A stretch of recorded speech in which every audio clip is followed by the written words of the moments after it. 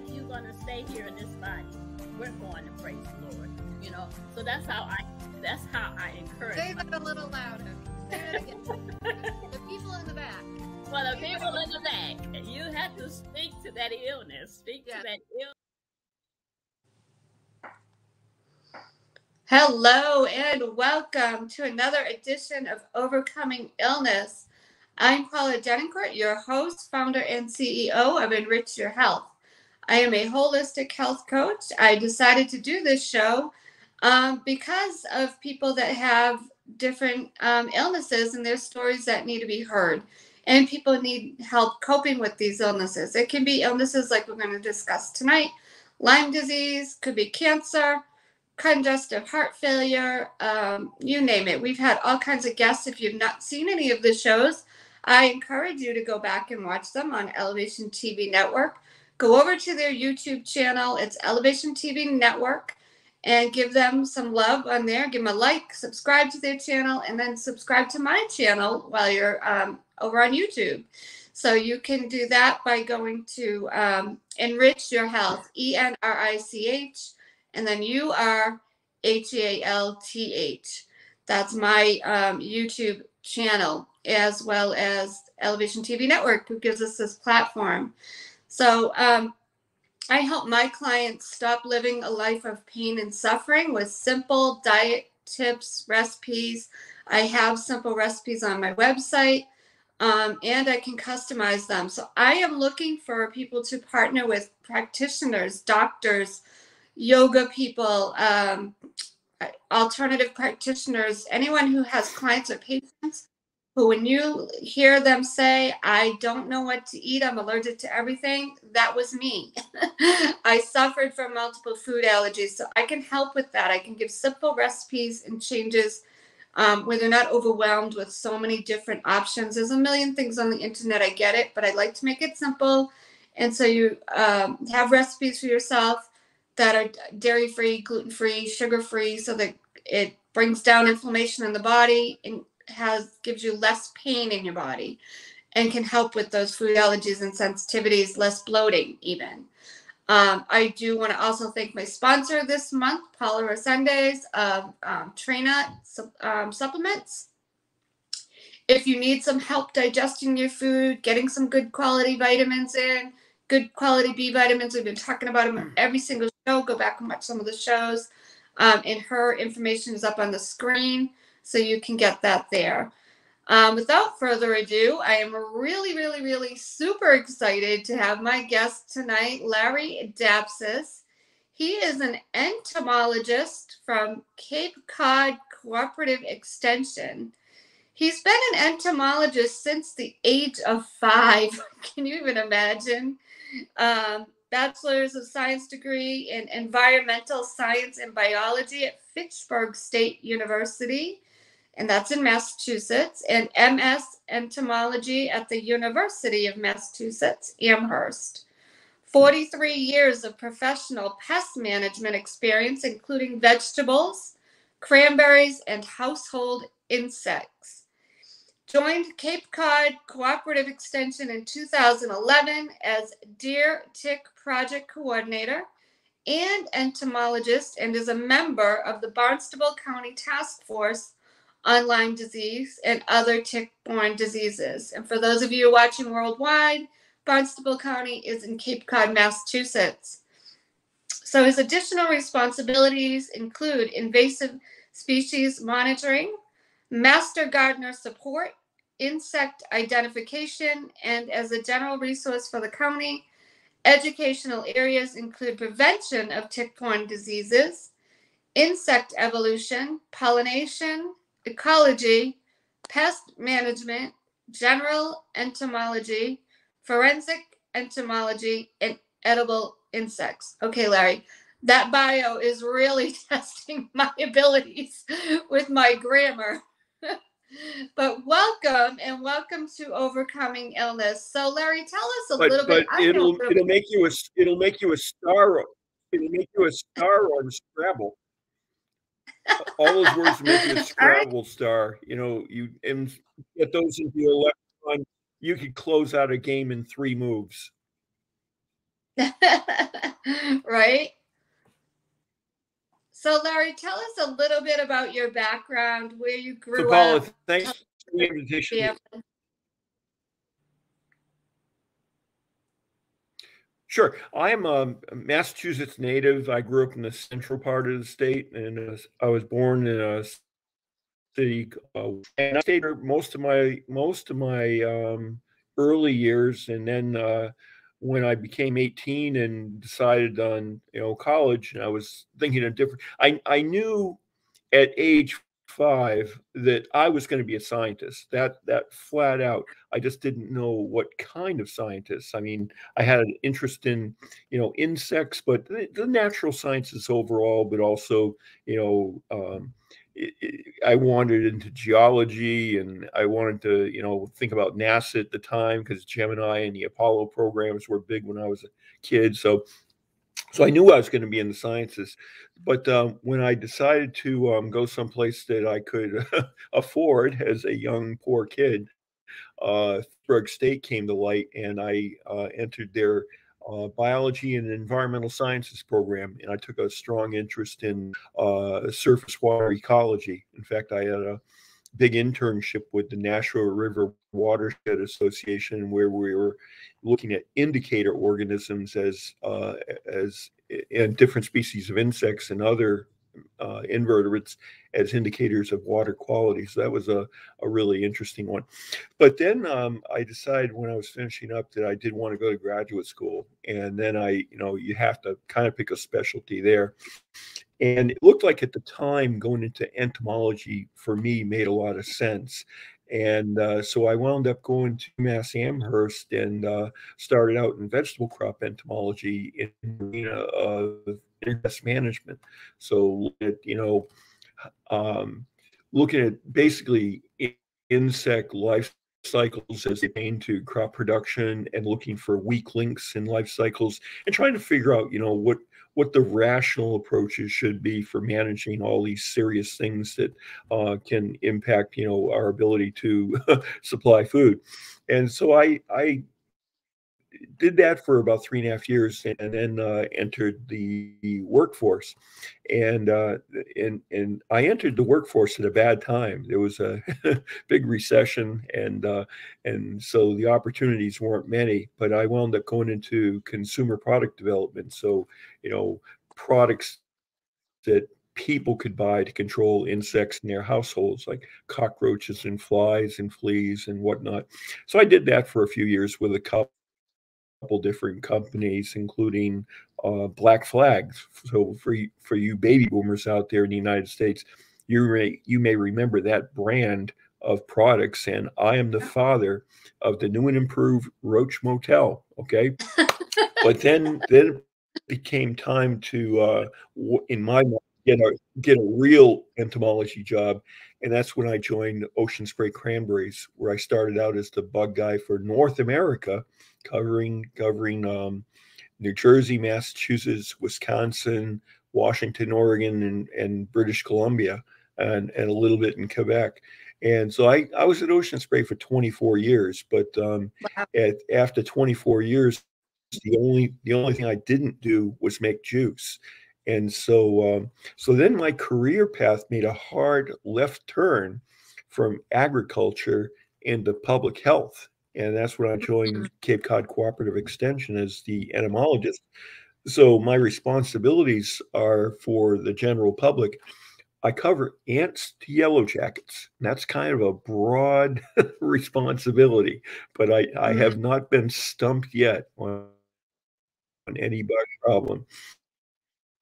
Big focus, and it really important to southeastern Massachusetts and many areas of the United States and other countries, is the prevention of tick-borne diseases like Lyme. And in Massachusetts, we are endemic not only for Lyme, but with these deer ticks, 4 other significant diseases that these ticks can transmit. And that's just one of the ticks that people have to deal with here. But it goes well outside the borders of Cape Cod. This is Lyme is something that's endemic in 100 different countries around the world. So it's not only through North America to varying degrees, but also to an up and coming big problem in Europe and Western Asia, and certain parts of Asia, Southeast Asia. Oh, didn't know that. Yeah. So Lyme is actually out there in a bigger bigger coverage. It's just that the medical community, hasn't really kept pace with the people that get. I mean, because like a whole bunch of other diseases, as you know, Paula. So Lyme is occurring in places where it's just not recognized, and that's true here. Getting a correct diagnosis of Lyme disease is kind of a tricky thing. There's just not a Right. good mousetrap for that, and that's why prevention is the key. That's the foundation of the program I manage. Mm-hmm. So I love your tie. Thank you. Am I overdressed? Not at all. That was a You that dress was for a the gift occasion. from one of my workshop fans. Mm-hmm. Well, that was a cute little gift. So back up a little bit. Growing up, did anybody influence you in studying bugs? Actually, the big influence for studying insects came from a couple different places. Mm-hmm. One is, as a kid, I used to just collect things that were cool, that looked interesting. Because back when I was a kid, we didn't have computers, we didn't have the internet, we did not have cable television. So I spent a lot of my time outdoors. So I was hanging around the woods and meadows and swamp, and I would observe lots of nature. I was a naturalist at a young age, and I would basically collect stuff and bring it home. Interesting looking leaves and rocks, and occasionally I'd collect bugs in jars and take them home and look at them for a while and let them go. But one summer I was seeing some things appear on bushes that at the time they looked kind of like styrofoam, even though styrofoam was just invented when I was, a 6-year-old kid. But they look cool, so I would break them off the bushes, bring them home, toss them on my bureau, and I was in the first grade, and one day I was coming home from school, and my mom was waiting on the front porch, and then I heard, "Lawrence Joseph Dapsis, get your butt in this house right Oh, now." no. And when you hear all three of your proper names in one sentence, Paula, you know what that means. That Oh, means yeah. it's time for a staff meeting. And my mom escorted me to my room, collected were praying mantis egg cases, and at the same time. And so around my room, on my bureau, the walls, the ceiling, were hundreds of little baby praying mantises that were walking Oh, around looking for their first meal, like a fruit fly or something. And I oh. thought it was the coolest thing I had ever seen. Yeah, hundreds of praying mantises. And I was, the luckiest kid in the world until my mom took out the vacuum cleaner and took care of what she perceived to be a problem in the household. Ah. So that was the end of my housemates for a while. But I think that did have a lasting impression upon me. When I was finishing up my biology degree at Fitchburg State, I had taken entomology along with a lot of other zoology courses and whatnot, and I still wasn't exactly sure what I was going to do with it. Mm. But I had a really good advisor, and he got his PhD at Cornell in plant physiology. And we were chatting about graduate school, and he told me that when he was at Cornell, there was a department of entomology. Then one of their specialties, because he used to run into this group of scientists all the time. And he said, there's a thing called integrated pest management, Larry, IPM. And he said, if you go into a degree in entomology and integrated pest management, not only might you have a job in a very specific field, but you can make some money, some good job opportunities. And when I look into entomology and pest management, I saw a big world in front of me. And uh, and so I started out in agriculture thinking, well, everybody has to eat. And I grew up, as a lot of people did, immigrant families. A lot of my family's background, we farmed. We farmed up. Um, I'm really the first generation in my family that didn't grow up on a farm or farming, but I've got a lot of farming behind me, and I had a great appreciation for agriculture at an early age, just because of that's where our family came from, and so starting vegetable crops was wonderful, and then when I went into the job market and was testing the waters, and then wound up in cranberries for 24 years. I mean, which was unique because that's farming in a wetland ecosystem, which is kind of a tricky thing with trying to grow and maintain things like water quality and uh, we evolved to a point we are great at being able to manage crop in a environmentally compatible way. But like I said, it was time to eventually move on, and that's when I wound up with cooperative extension. And now, um, the big thing when I joined extension was when my opened. I mean, I'd heard of Lyme disease when I was in primary. I didn't know my growers, but I didn't understand probably to the full extent.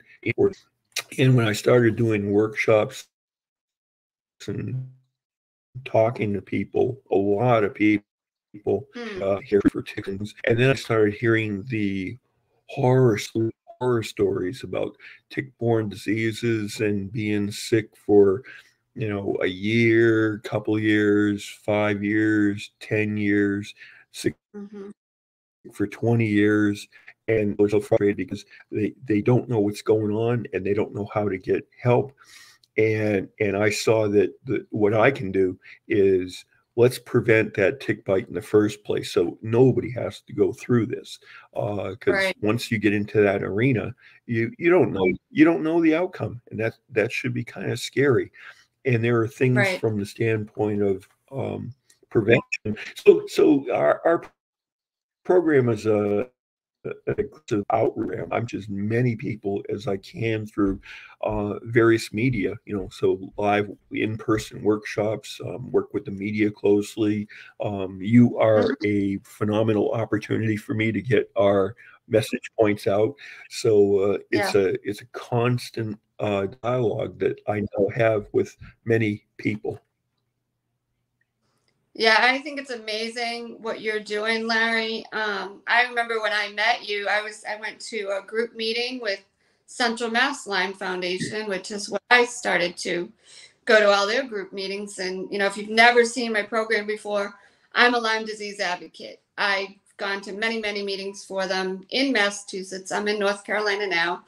But I just commend you for all the workshops you're doing in teaching people how to prevent Lyme disease. You and I talked the other day.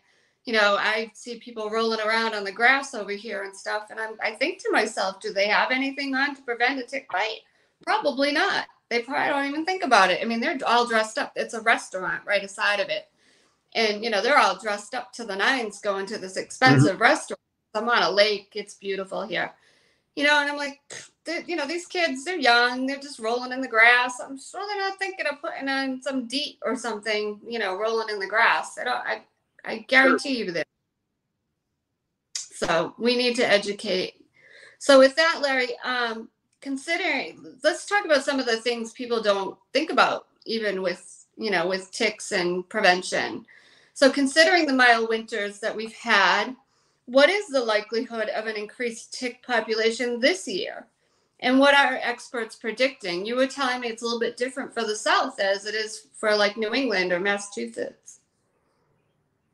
Sure. In the Northeast, in the upper central Midwest, I mean, overall, we had a mild winter across the board.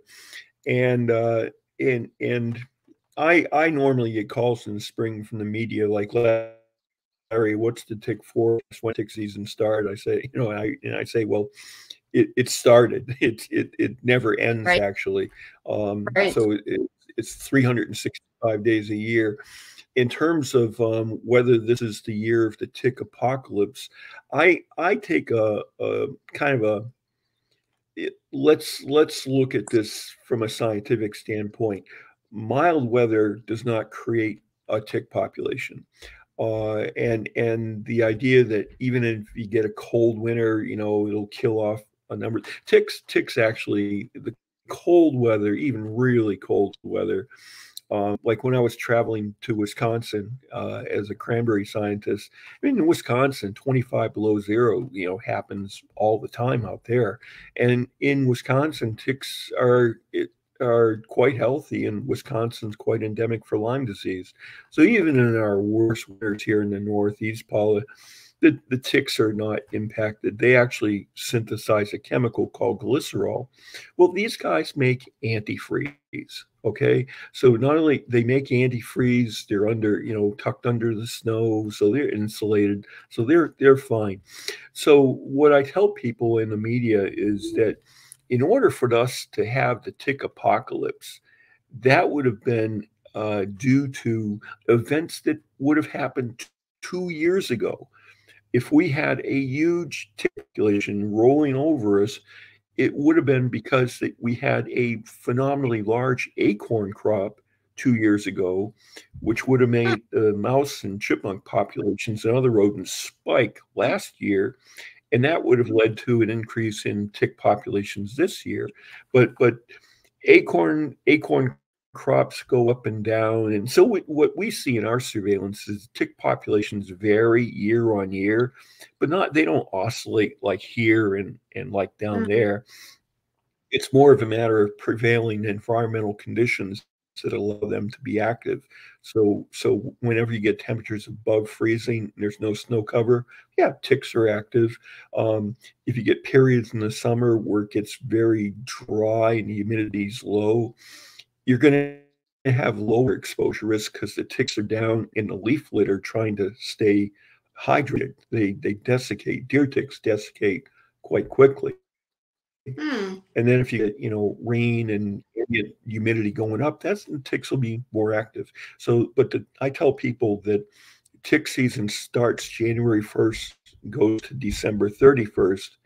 And so when the environmental conditions are favorable, you have tick activity. And here in Massachusetts and in workshops, I show people the case data.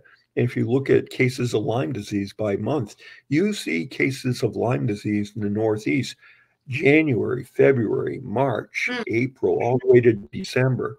But the bulk of the cases are during the summer months. So, Right. which is what we're coming into right now. So 85% of the cases occur during the summer, but it's all throughout the year. It's not going to be the apocalypse. It's mild winters. It just means the ticks were more active earlier. People were, taking advantage of the nice weather in the early spring, getting outside. So they're surprised that that they're out there in March and they're getting tick bites. So it's more of a matter of people activity than anything else. Right. So there, tell people how they can. I've talked about it on other shows, but some people might be watching that have never watched before. How can they prevent a tick from being on them, or what's tick prevention? Tell us. Give us. Yeah. Sure. We've constructed our program in a 3-phase plan, Paula. Protect yourself, protect your yard, and Mm, protect your pet. Okay, so we got all three of those things to consider. In terms of personal protection, you have to be mindful if you're going to be in a tick environment, and this is something that if you look at like say the CDC website, tick habitat, they all those sites will show you a trail going into the woods, like in a state park or a state forest, and you don't have to go to open space like a state park to get a tick bite. Surveillance information that was obtained in Connecticut showed that two-thirds of the people that were submitting ticks for identification and testing got them from their own backyards. So ticks and gardening are the perfect marriage. So you don't have to go into a state park to get a tick bite. You can get, easily in your backyard. right. And so, if you know you're going to be in a tick environment, um, and it's not, the middle of your lawn, deer ticks don't, that habitat, direct sunlight, short grass, they don't survive there. But you get to the edge where there's, like partial shade, leaf litter, transition of bushes and shade trees. So you get lower temperatures, higher humidity. That's where you're going to find these deer ticks. So you just have to be mindful of that. So if you are going into a tick environment, it's certainly recommended, the long pants tucked into your socks. Yeah, it looks dorky, but it's effective. Keeps the ticks on the exterior of your garment. But people during the summer like to wear shorts and stuff like that. And so even if you're wearing shorts, wearing proper shoes and socks is important. And wearing light colors makes it easier to see the ticks. I tell people when you come in from a outdoor activity, first thing you do is to get ready to do a tick check is throw your clothes in the dryer for 20 Yeah. minutes. That's all it takes to kill any ticks that are in. You don't have to throw them in a hot water wash and then put them in the dryer forever. Just 20 minutes in Right. the dryer, enough. And then that's an opportunity to, what you should be doing is a tick check. And as a lot of people experience, ticks can get in some funny places. So Right. the typical places are, on your hip, around your neck or behind your knee, but you got to think about between your toes, your pelvic area, under your Mm, arms. So they um, any tight places where clothing becomes restrictive is a place where you're going to find a tick, but you can mm, basically find them anywhere. And the stages of the tick, if you were going to create a search image, what should I be looking for? I tell people when you do a tick check, using your fingertips is probably the best way to do a tick check. Is you feel around and feel, where you come across a bump where you never had it oh, before. So your fingertips are very good at tick checks. But in terms of size, the adult stage of the deer tick that's out from September till there's still some out about now. They're about the size, if you look at seeds on a bagel, sesame yeah. seeds. So an adult stage deer tick is about the size of a sesame seed. But the nymph stage of the tick that started, especially with this mild weather up here, started coming out, 2 to 3 weeks ago. And they'll be with us until mid-August. And those things are the size of a pot, okay? So something really tiny with 8 legs, a bad attitude that can plant you on your butt for a very, very long time. So looking for something the size of a seed is a challenge. So that's why we see 85% of all tick-borne diseases in the Northeast occurring during the summer months when that nymph stage is active. Okay, Mm, so we got proper clothing, proper footwear, and then you think about repellents as a first line defense. And yeah. repellents, that's the best tool we have in the box.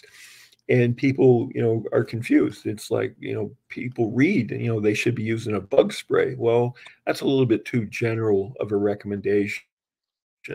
Repellents that are for skin. So like products like Off or products that contain DEET or alternatives to DEET like picaridin or oil of lemon eucalyptus. And those are for treating your exposed skin.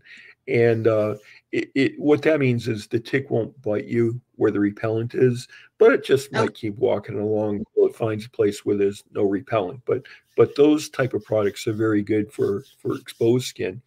What I found and really drive home to people is that there's a repellent to treat clothing. Okay, so shirts even, but pants and socks and footwear, and it contains the active ingredient permethrin. Okay, Yeah.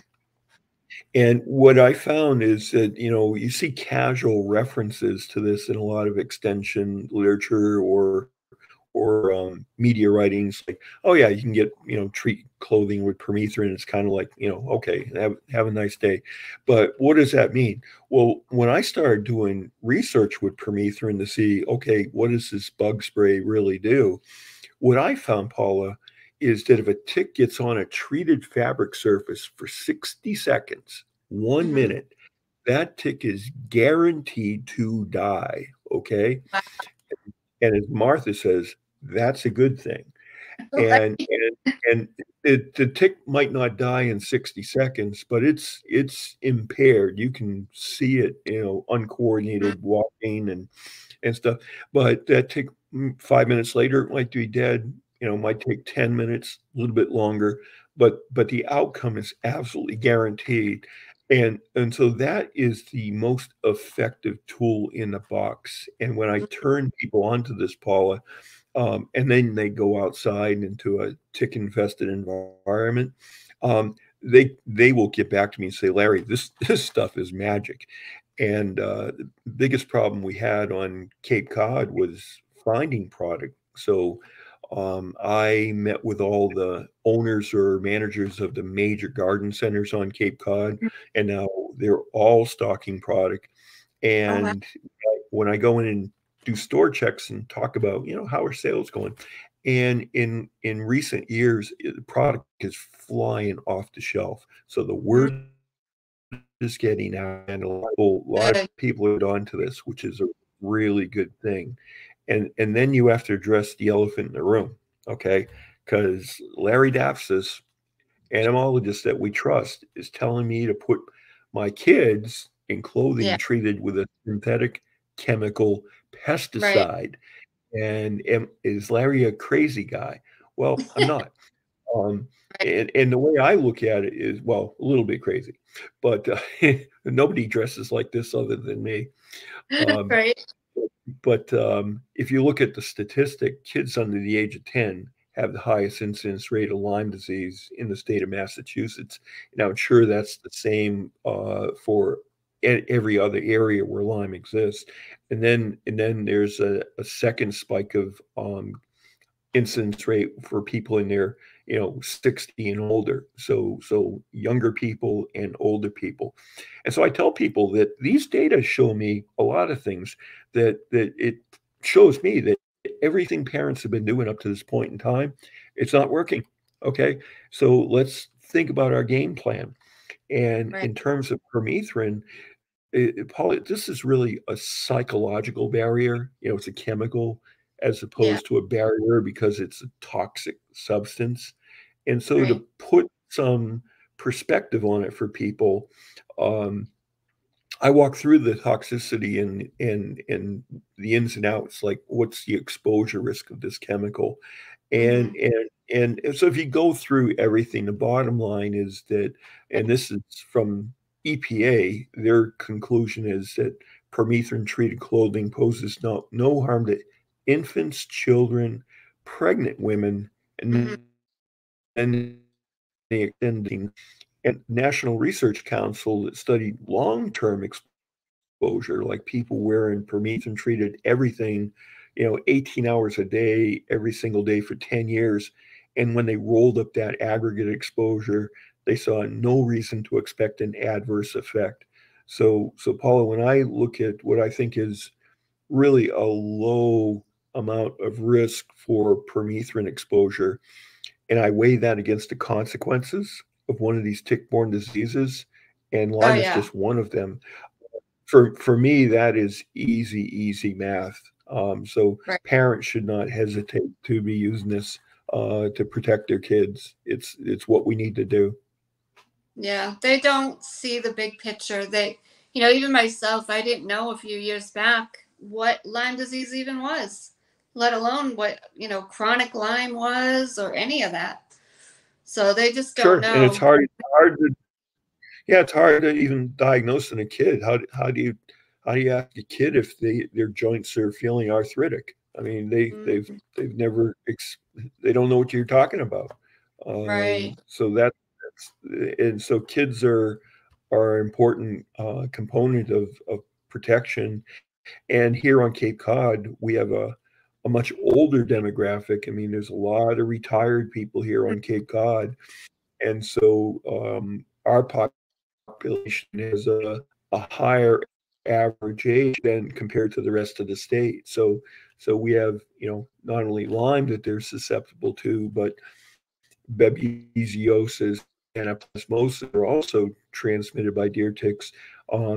Most of those cases occur in people 60 and older. And here on Cape Cod, in our surveillance research, we see a certain degree of co-infection. About 10% of the Right. ticks are packing more than one bug, and you can get more than one of these diseases at the same time. So permethrin treated clothing and footwear year round. So to that end, we actually scripted and produced a 10-part video series on Mhm. everything you need to know about tick biology, diseases, and how to get ticks tested and repellents. So if you go to our website, Okay. capecod.gov/ticks, um, there'll be a playlist for all 10 videos. And one of our videos is on permethrin treated clothing and footwear. And hands down, it's packed with really solid information to a point Oh, where good. the Appalachian Mountain contacted me last year that they're using our permethrin video as their in-house training tool because it's so good. So our information on our website, it's available to anyone, and Hmm. I'm an available resource. Call me. I'm Oh, open for good. Yeah, business. I'll definitely check that out. So, Larry, we're just going to go to a brief commercial and we'll be right back, okay?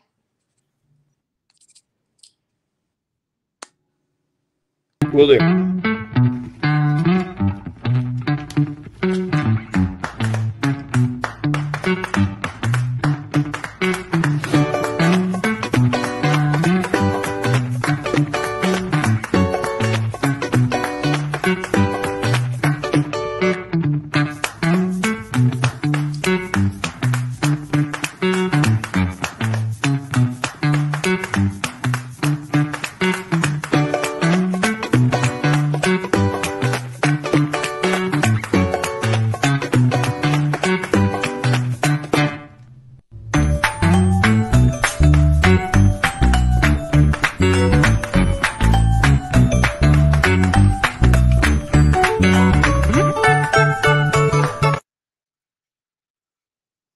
All right, and we're back. So what you just saw was a commercial for Paula Resendez, our monthly supporter and sponsor from Trainot Supplements.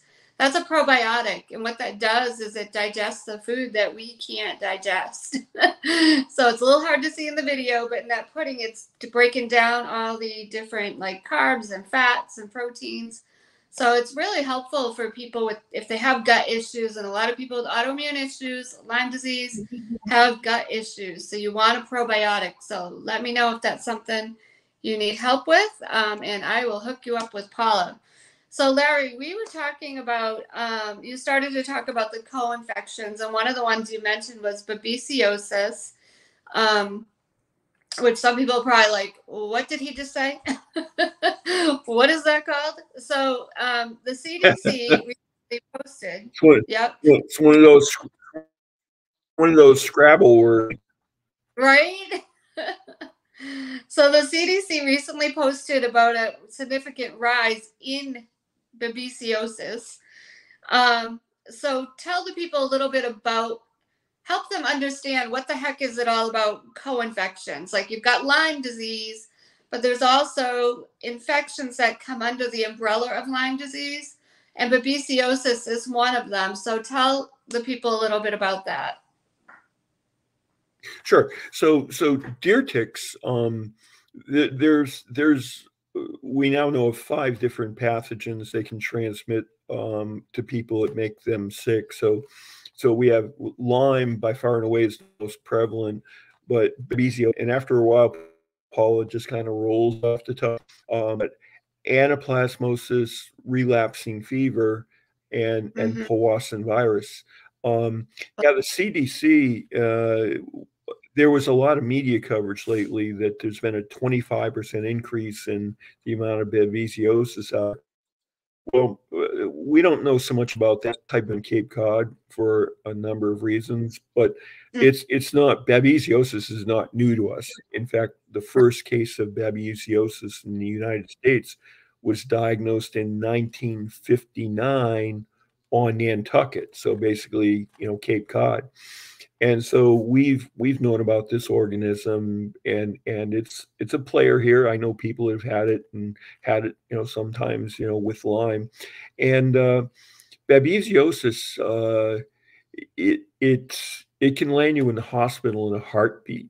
This is like, it's really kind of like getting malaria, and so your plate counts will drop like a rock off a cliff, and it, unlike Lyme, it can be directly fatal.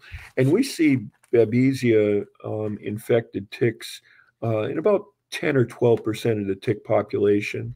So it's out there, and it's significant. So what the CDC was announcing was the fact that they're now just getting around to surveillance. And so when you go out and measure something, that you might find it.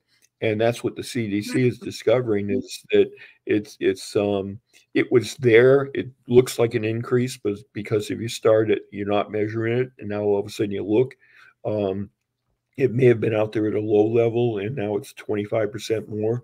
It's just you're looking for it, and so the way the data are being collected in Massachusetts now is different. So we don't have insight into number of cases. It's our state Department of Health is recording number of visits to an emergency room due to a tick bite, and then discharge with what looks like maybe a tick-borne disease. So we've lost some visibility, but the argument is that the data that were being reported from doctors was flawed. It's way underreported in the CDC. They may cite there's 35,000 cases a year, but people in the know believe that it's more like 350,000 cases a year or more. So it's 10 times underreported. So Wow. that's why Massachusetts has taken a different tact on reportable infectious disease as far as tick-borne stuff goes. But when the data were being gathered, I was contacted by a person at Harvard School of Medicine, and they basically were looking at trends of Lyme disease, and they were baffled when they got to Barnstable County, Cape Cod, and then they realized or found out that we have a very aggressive education program. And Dr. David Scale contacted me. He said, Larry, whatever you're doing, keep doing it, because Barnstable County is the only county in the state where the incidence rate of Lyme was not increasing. So we're out there, but people are listening to us. We've got core messages like treated clothing and footwear, and people are responding, and we can see it in the data. And just going back to the treated clothing too, I would say, if anybody's out there listening, or you share this with somebody, type of people that would really, really need that are people that go hiking all the time. Your people that landscapers, construction people, people that are outdoors all the time, working outside.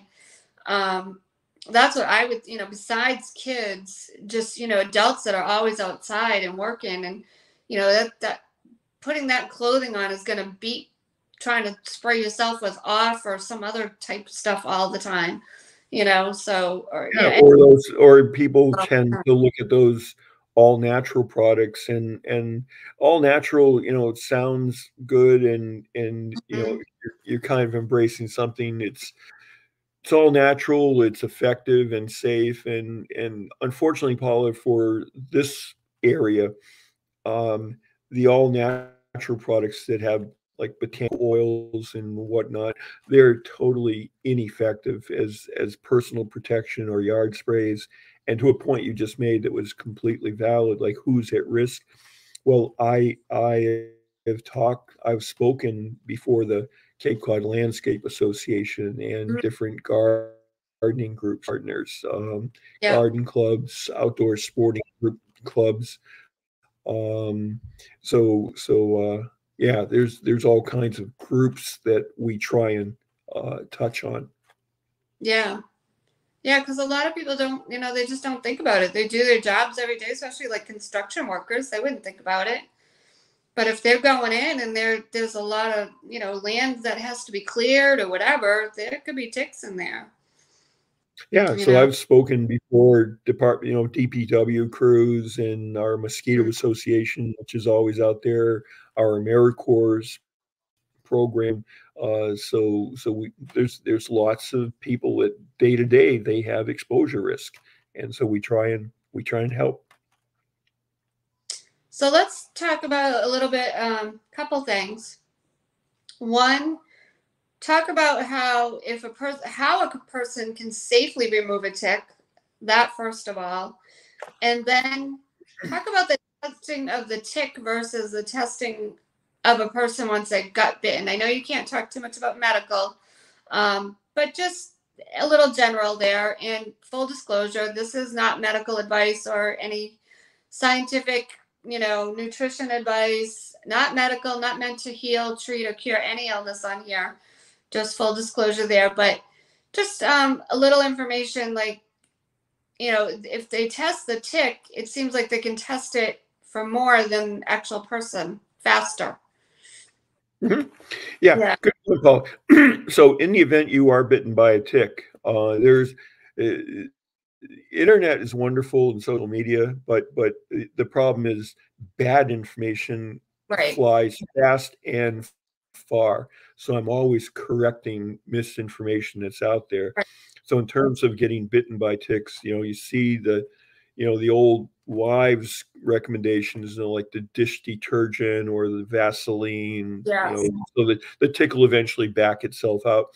The problem with that, Paula, is the longer that tick is attached, just means that it gives the tick more time to transmit one of these bugs into you. So there's a lag time. So for like Lyme disease, we have a 24-hour rule of thumb. If the tick is attached to you for less than 24 hours, the chances of getting Lyme are reduced. It's not zero, but it's reduced. And after 24 hours, risk of transmission goes up. And it's the same for, things like babesiosis and anaplasmosis. They're 24-hour plus or minus. The exception being Powassan virus. The transmission time is 15 minutes. So in the event you want to get a tick out of you quickly, it's that's all you need, or that's what you should have at your house. And you just grab that head, tick as close to your skin as you can get, just gently pull straight up.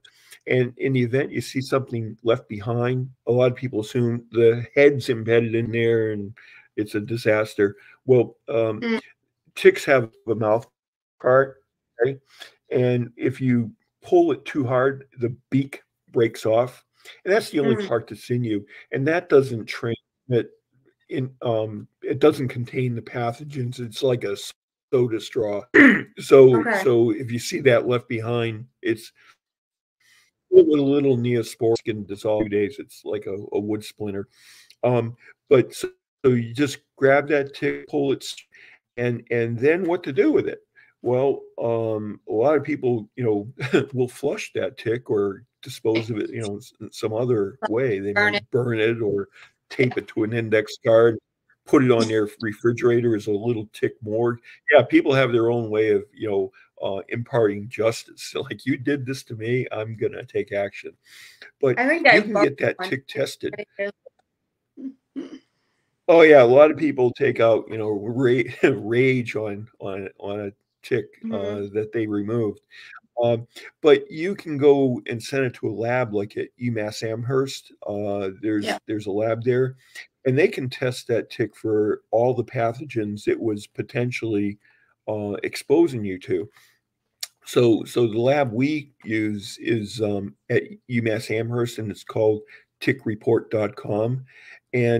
And so a basic DNA panel test, which runs $50, will test for the bugs that cause not only Lyme but Babesia, Anaplasma, and relapsing fever, which are the dominant ones we have.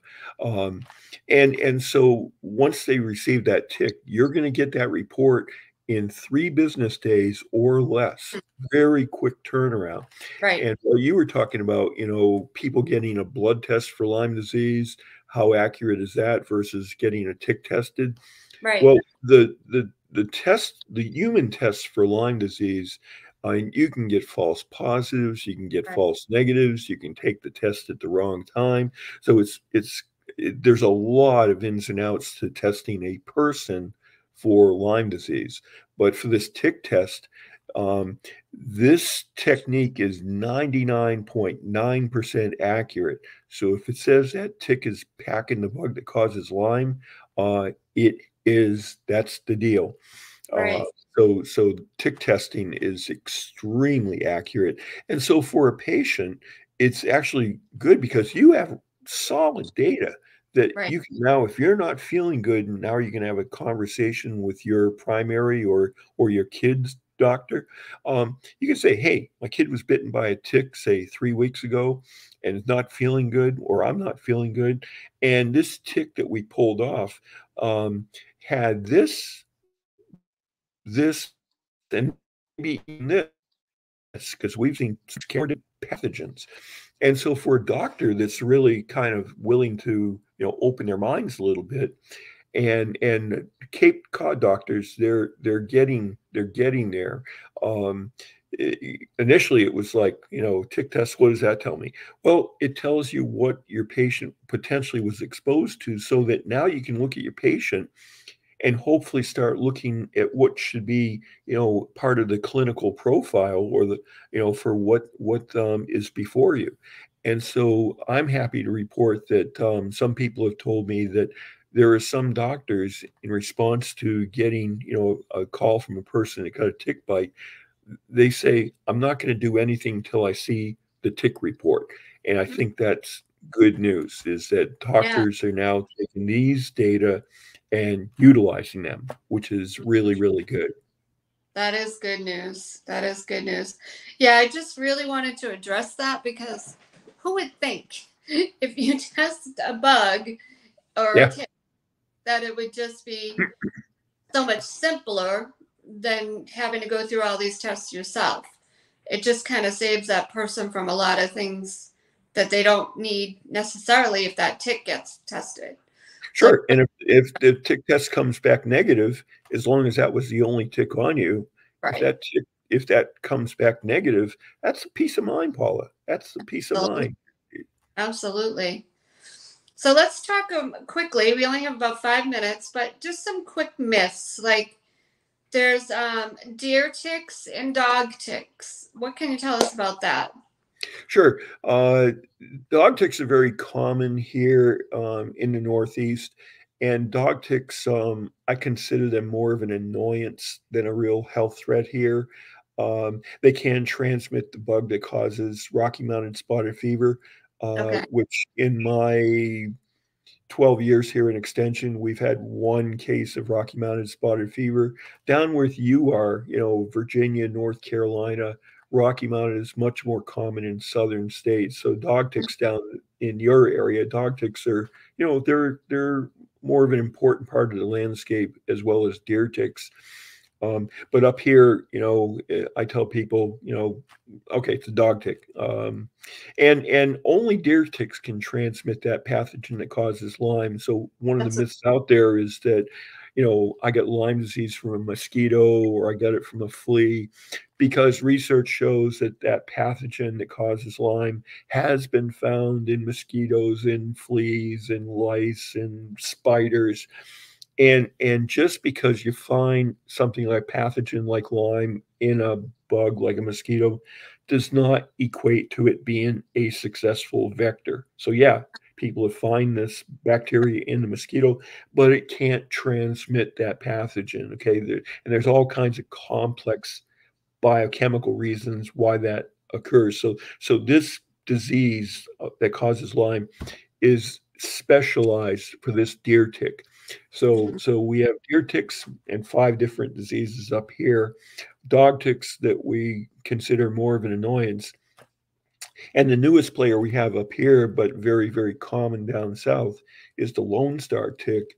And Uh, we started finding this on Cape Cod about a year after I came on board. So about we've had it 11 years now, mm, and it's found a good home on Cape Cod. It likes it here, and so we're keeping an eye on it, mm, and people are getting bitten, and there are some diseases that can transmit, and one of them is called starry type of rash disease with flu-like symptoms.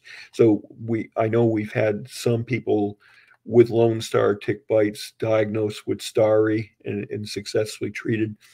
But the game changer with a Lone Star tick is the bite of a Lone Star tick can trigger an allergy to red meat consumption, which can yes. be as mild as hives, but all the way to anaphylactic shock. And I know that there are cases of this red meat allergy that has occurred here on the Cape. And so it's a very complex food allergy. In fact, one of the places that's doing the best research, a focal point of it, is down at the University of North Carolina, Paula, right in your backyard. I Dr. know that. Scott, Dr. Scott Cummins is doing a lot of work on this um, meat allergy, and it's not just beef, but it's pork and lamb, and even beef derived products like gelatin. But even now that allergic response has been extended to high fat dairy products like ice cream. And I don't know about you, Paula, but I imagine being able to eat ice cream for a long time if I was bitten by a Lone Star tick. So that tick is found a nice home here on Cape Cod, and is on the increase. So we've got 3 different players here, but Lone Star uh, here and down through the southern states, very, very common. So one other question that just came to mind when you were talking about dog ticks, I was thinking about horses. So what kind of ticks are attracted to horses? Deer ticks quite common on horses. In fact, Oh, behind people, in terms of pets in Lyme, dogs are very susceptible to Lyme disease. And ironically, there is a vaccine for Lyme for your mm, dogs, but not for people yet. Pfizer has one in the works, maybe years down the road. But mm, you can get a vaccine for your pooch, but it shows up in horses and goats. So you have to be mindful of your big pets as well as your smaller pets. right. Well, we got about 1 minute left. So tell everybody once again where they can reach you, whether you have email or website, whatever, phone number, whatever easiest way for people to reach you. If Yeah, they even want, the yeah, easiest way to look for information that we've posted is on our website, and again, it's capecod.gov, GOV, and /ticks. And that'll take you to our tick and insect page. And okay. again, we have the video series. It's 90 minutes of material in like 10 little buckets. So you Hmm. can make yourself some popcorn, pop a Yeah, cold one, yeah. and you get a lot of information. And as a bonus track, Paula, a documentary was made about me, and our efforts here. Yeah, it's called Tick Days. An independent filmmaker followed me around for about a year, and this documentary showed in a number of major film festivals. So Wow. I'm quite proud of that. So that's on our website as well. It's called Tick Days. And for further questions, my contact information is on our website. Okay. Well, this has been fascinating. I'm just going to sum up a couple of things because I think it's a lot of information for everybody. But I think you really helped us with some myths. Like a lot of people talk about other insects can carry Lyme. You mentioned it can carry it, but it can't transport it. So that's huge. That's really good to know. Talking about the chemicals in the clothing, a lot of people are concerned about that. You address that, like what's worse, being ill the rest of your life from a tick bite, and trying to pay for all this medicine and herbs and whatever it takes to get well, or to just wear this chemical that has a low exposure rate. So you gave us scientific backed evidence, which is huge. I mean, I can tell people till I'm blue in the face, but I didn't have that scientific evidence. So that's huge. And then just talking about, the dog ticks versus the deer ticks. The deer ticks are attracted to the horses, which that's what's the deer ticks are transporting the Lyme. So I think we really addressed a lot of myths that people weren't aware of. And especially I see this all the time on Facebook, the like putting the dishwashing liquid, the Vaseline, different things on the tick. What I was told, and you can probably tell me this too, is it can aggravate the tick too to put that stuff on there, so it's going to bite harder. I don't know. That's a myth as well. That's a little anthropomorphic. Is that you read, don't agitate the tick because it'll throw up. Well, tick plumbing doesn't work like that. It's they're not going to. You can't make them mad and they throw up and get you. So take that off the table as well. Okay, but it's good for people to know. And one last tip that I've mentioned on another show too. I have a friend that goes hiking all the time. He uses a sticky roller to roll over all of himself before he even goes inside. So he gets a lot of the ticks on the sticky roller. That's a good idea. Yep. Yeah. So Larry, this has been great. Thank you so much for taking the time out to speak to us tonight. And I'm just so appreciative. I mean, I've learned a lot. So thank you so much. And once again, I want to thank my sponsor, my monthly supporter, Paula. If you guys need some good quality supplements, if you have an autoimmune illness, not just Lyme, or just not feeling so great, you want to check out her supplements. They're really good quality. I would recommend them. We have really good stuff. So you can go back and watch some of the replays to see a little bit more about the supplements. And I'm looking for more monthly sponsors, daily sponsors, business spotlight people, and people that need my services, because you might need recipes, and people for the show. If you've overcome an illness or going through an illness, I need you. People need your stories. So thank you again, Larry. Thank you, everyone. We will see you next Sunday. Good night, everybody.